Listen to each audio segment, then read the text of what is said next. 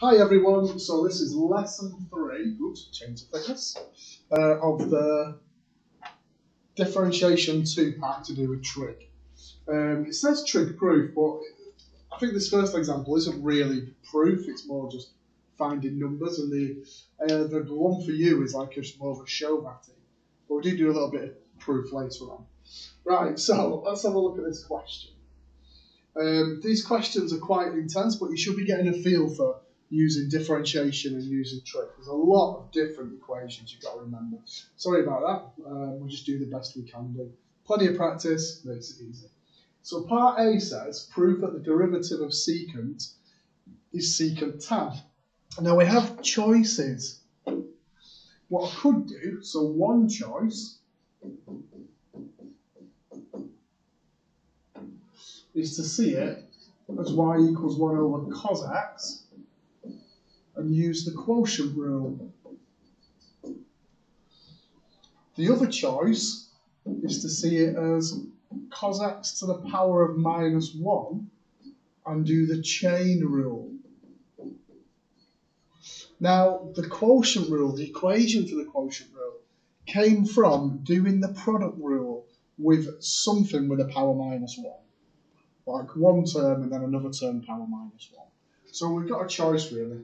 It shouldn't tell us which method to use, because this is the idea of our linear, is that you kind of go off and give it a go. So I'm going to go with the chain rule for a change. So part A, so I've got y equals cos of x to the power minus 1. Now we do absolutely shed loads of differentiating, absolutely shed loads of recapping about the product rule and the chain rule and the quotient rule. But let's just have a look at this. Remember, if you're doing the chain rule, we differentiate the second function, the inner function, and because it's a cos one, I'm just going to write this down so I remember. Always write it down and just make sure you get the signs right. So cos goes to minus sine. So I've got minus sine x. And then, so I've differentiated the inner bit, and now I differentiate the outer bit. So what I've got is a bracket to the power minus 1. So I do minus 1, the bracket, to the power minus 2. So if I tidy that up a little bit,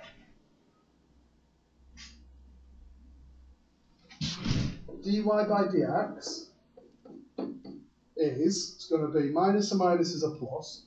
I've got sine x times by cos squared x. Well, actually, cos squared to the, well, hang on, let me write this better. So it's cos x to the power minus 2. So let me get rid of that bit.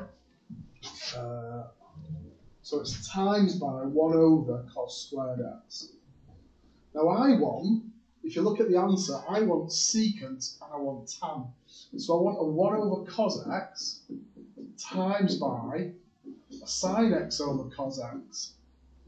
And if you look, if I split the cos squared up as a cos x times a cos x, I can rewrite this whole thing as a sine x over cos x times by 1 over cos x, which then becomes a tan x times by a secant x, and I wanted it to be secant tan.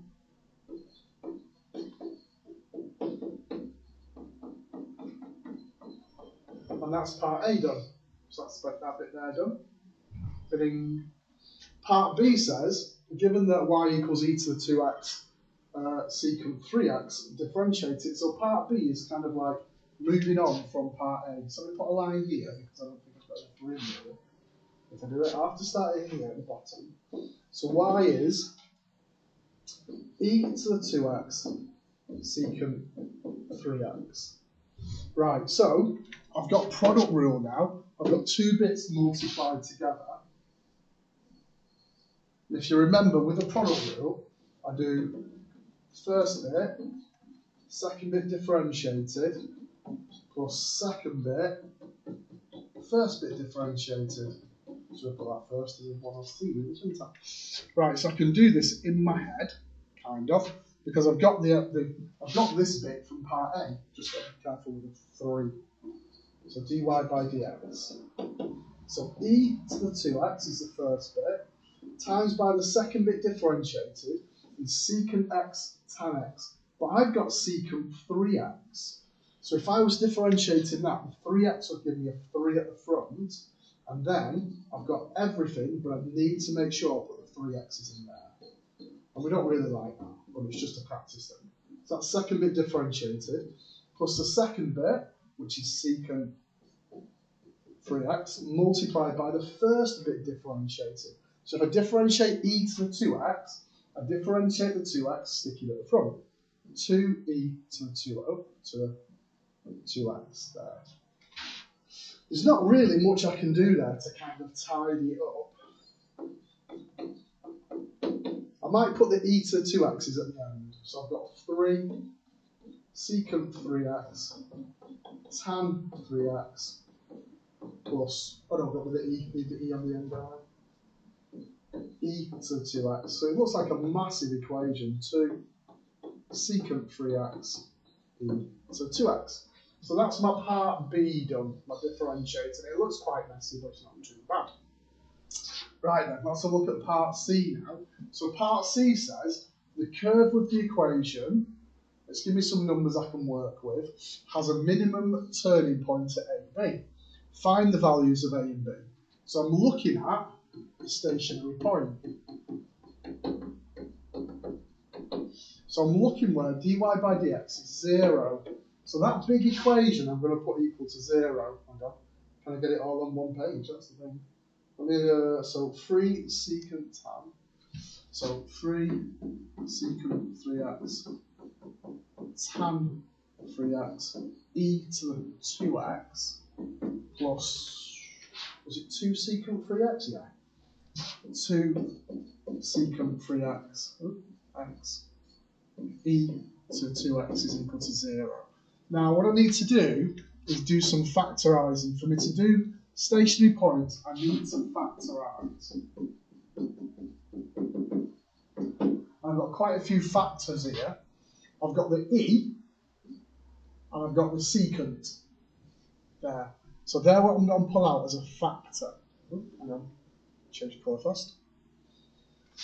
So I'm going to have a secant 3x.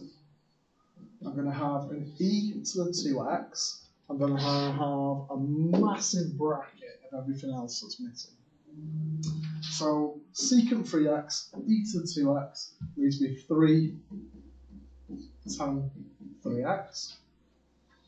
Secant 3x, e to the 2x leaves me plus 2. So it's not as bad as before. Each one of these bits gets its own stationary point. So secant 3x is 0, e to the 2x is 0, and 3 tan 3x plus 2 is 0. So I've got 3 separate factors, and that's important, the factors, which we don't like doing. So secant is 1 over cos, and that's equal to 0. Now if I think of 0 as 0 divided by 1, then when I flip everything, it kind of gives us an idea, and it's back in blue. So I've got, if I flip everything upside down, I've got cos 3x is 1 over 0. Now that's looking where the asymptotes are, because it's a divide by 0, but there are no asymptotes, so there's no solution there. So that's that one done. E to the 2x is 0, that's got no solution, because e to the 2x is bigger than 0 from the picture of the graph, going up like that. So what I have got now to look at is this 3 tan 3x plus 2. So if I rearrange it, take the 2, divide by the 3, now that's going to give me, if I work it out, it'll give me an x value of minus 0.196 if you work it out, which in turn would give a y value, if you sub it back into the original equation, of 0.812. Now I'm massively running out of time. There is a question for you on the next page. I'll put it on the next page. But that's my A, that's my B.